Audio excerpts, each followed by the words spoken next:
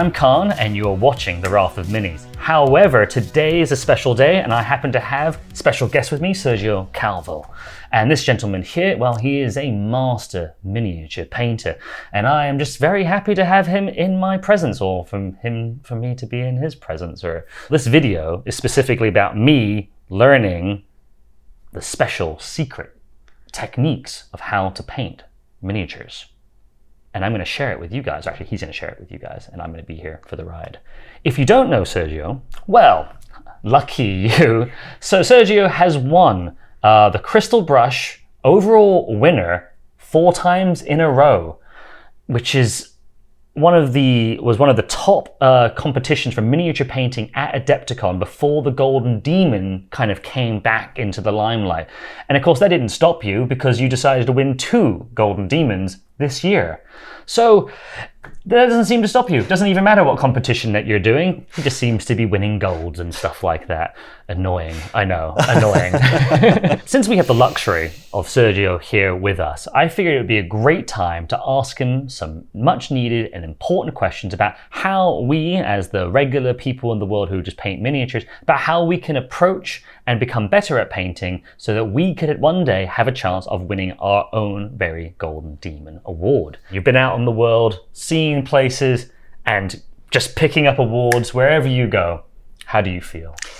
The truth, I'm really proud about everything that I'm getting, not only the awards. I'm really happy to stay here with you, traveling around the world, sharing my knowledge. It's a really pleasure for me. And that's the reason why probably I'm here, and I will give you some tips that maybe will be incredible for you.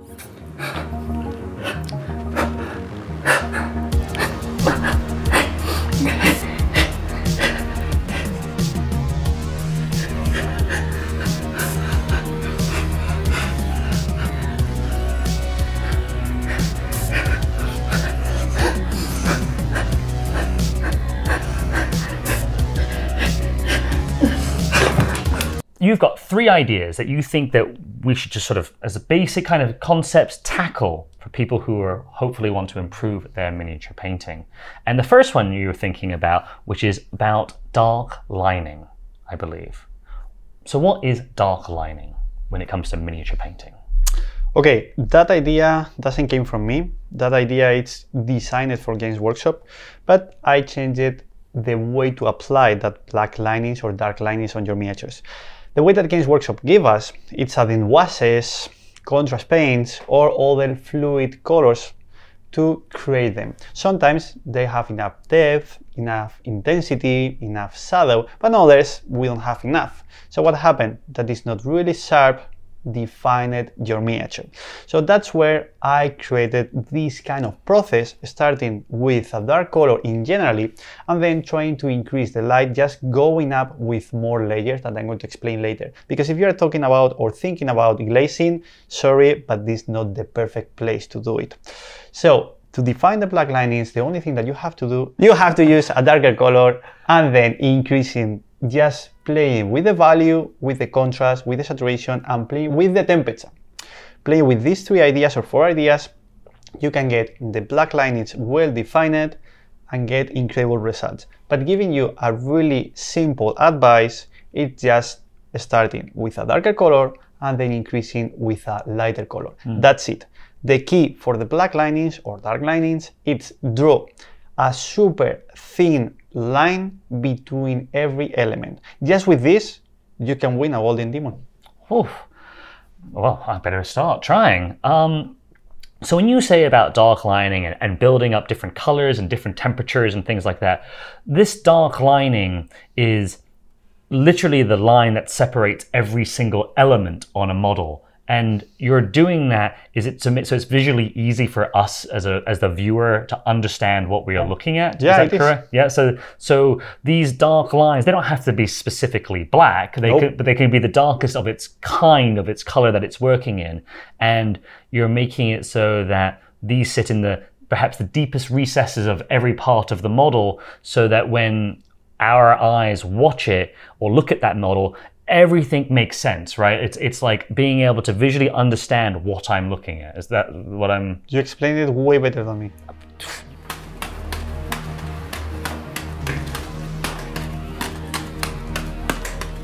As miniature painters, many of us are practicing with our brushes and learning brush control, learning to get in proper positions, learning ways in which that we can apply our paint to our models. And one of the most important things that we as painters can learn is paint control. And the question is, of course, what is paint control? And I don't think there's a better person to ask than the man himself. So, when you think of paint control, or how you like to explain or talk about it, what is that to you, or how do you do it? Okay, probably so fun what I'm going to say, but because a picture is worth 1,000 words, okay. I'll show you. Okay, okay, fair.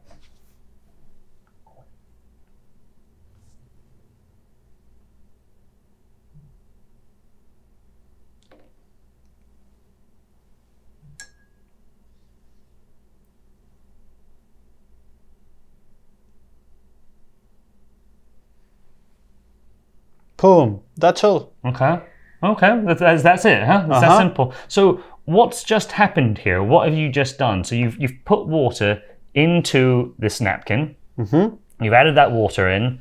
And what is the water in the napkin doing? And what have you done there? If you add this, the interesting thing is when you will remove the excess of painting in your brush to point it, you won't lose the wet that you have inside of your brush. If you do it in another place, will absorb really quickly the wet from your brush. That's when the point of your brush looks dirty or dry. So doing this, you can remove the excess of painting, but having enough wet inside. So you have the perfect illusion just with this master trick. Yeah, that seems like a really simple trick. Because it is. That's the way I like to teach. Yeah, simple. Simple. That seems like a great one. So it's all about controlling the amount of paint on your brush because you've got a wet, effectively a wet napkin, and because you're running through that, it will only absorb so much of the liquid or the paint off it because it's already concentrated with water, right? So you're only removing the paint, not really removing like the water itself, and then you have a perfectly loaded brush. And pointy. And pointy. And we all know we need a pointy brush.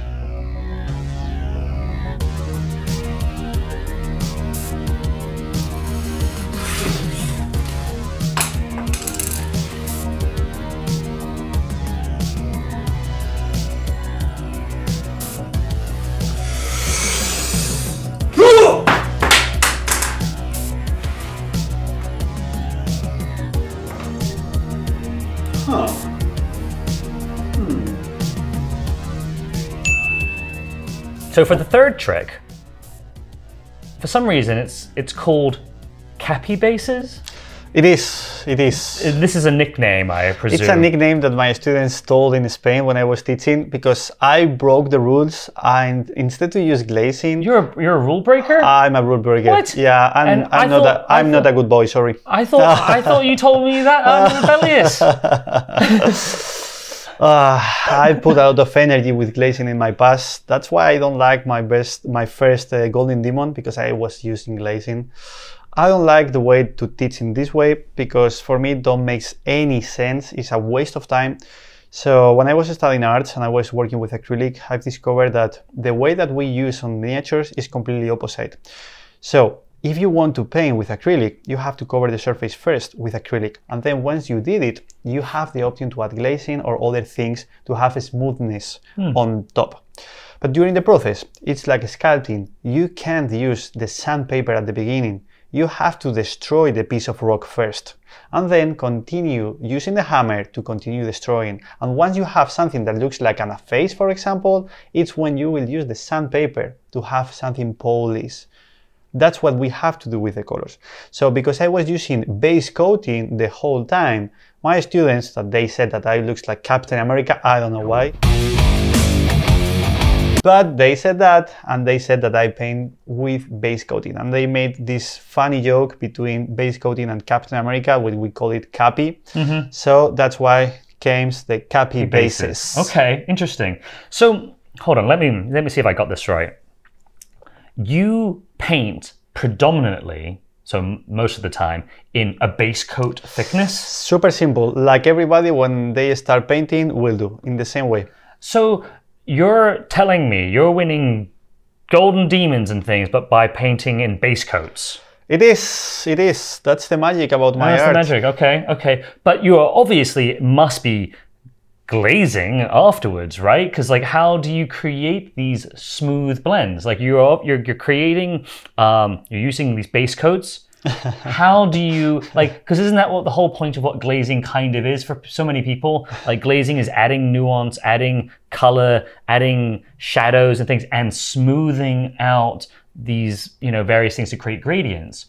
How do you create that with Capibases? That's the funny thing. I don't do. That's the funny thing. So you don't have to do it, but in case that you need it for some reasons because you like it, what I do is trying to add a dilution with water and color, just dipping your brush inside of the water, and you have like a 50% water and 50% color. Like other people say, like 2 base coating. So probably like 2 thin coats? 2 thin coats, for example, or adding 2 or 3 base coats to cover. Instead to understand it like covering, I recommend you to paint just with 1 layer and extend correctly the color. And then in case that you need to add a gradient between layers, it's when you have to add these kind of thin layers. Let me tell you, it's not a thin layer. I'm not talking about glazing like adding 90% water and 10% color. I'm talking about 50-50, like maybe people say like a milk dilution. Milk dilution. It's so funny because in Spain people talk about this, but I can understand what's the difference between water and milk. So I use that kind of base coating for everything. And at the end, I use my airbrush like sandpaper to add different kind of gradients, blend the layers, or add in other tonalities. So what I recommend to use. But in case that you want it, as I said, you don't have to, and usually I don't blend my layerings. You can see them, but I like to play with noise. I like to play with textures, and I create every material in a different point. So maybe for the skin, for example, you have to blend a bit more, but not with airbrush, it's just with more layers. That means instead to paint only with 3 layers, maybe you have to add 9 layers, and just with the result will look enough blended. And when you have to work with airbrush, you will see like playing with different colors inside of this will work way better because you are trying to add filters, to change, to add more information, just playing with the color, instead to try to blend and add a lot of effort blending and blending and blending. I see.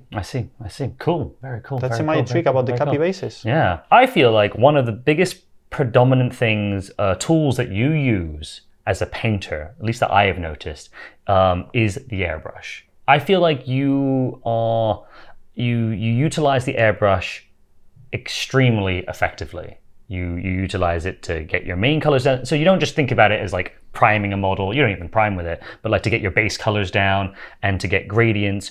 You utilize it as a means of as blending, creating noise, maybe not, I guess it's noise kind of, but like nuance and variation. You use it as a way to really add color and interest to your models. Is that something that you taught, you just figured it out, you learned it as you went along? How did that come about, the way that you use the airbrush? I feel like it's almost like a glaze, you know, with an airbrush. And like, how did that come about?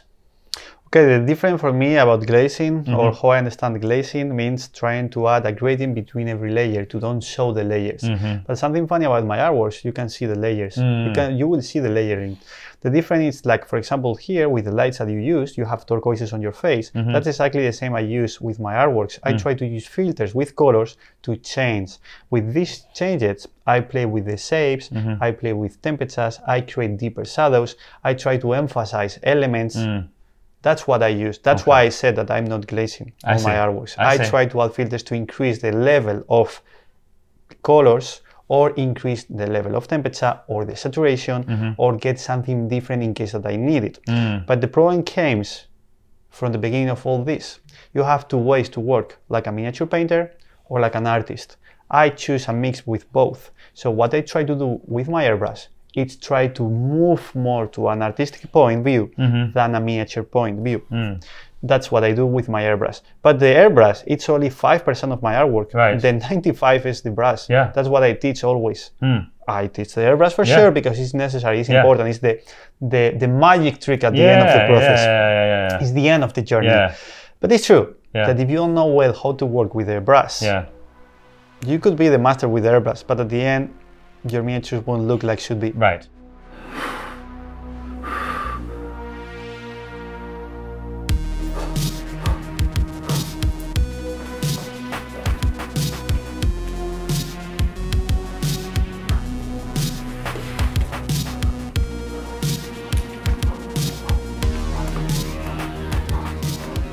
I have been a student of Sergio for some time now, and I have learned a lot from his work. His artwork that he shows on Instagram is phenomenal.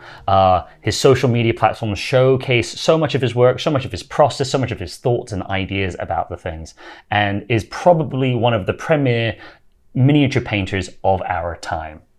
Maybe that's, you know, different opinions to different people and what you like and what you don't like. That's fine. If you guys want to learn more about Sergio, well, who better to ask than Sergio? Sergio, how can we find more information about you? Okay, so let me tell you ideas about how to find me. It's true that I'm traveling around the world. I was in Asia, Europe, America, probably more or less everywhere. I need to go to South America and a few places more.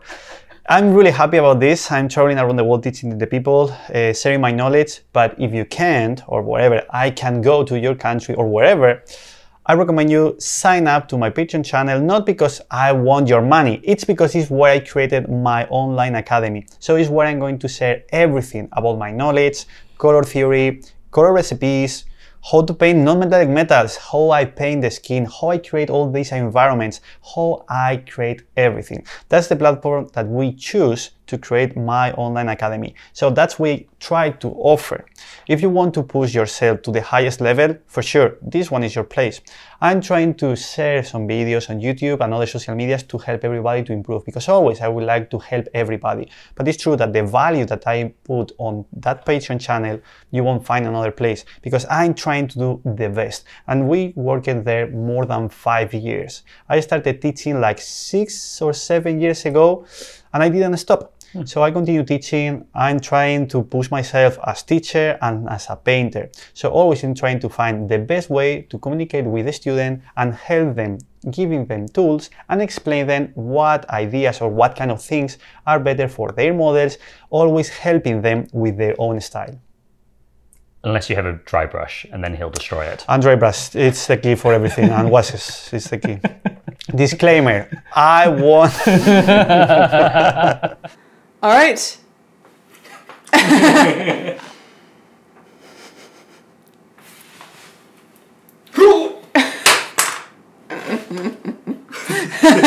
What happened? I'm just getting rid of your fuzz. Whatever, there you go. God. How do you feel touching a Golden Demo winner? Oh my God. Terrible. Filthy.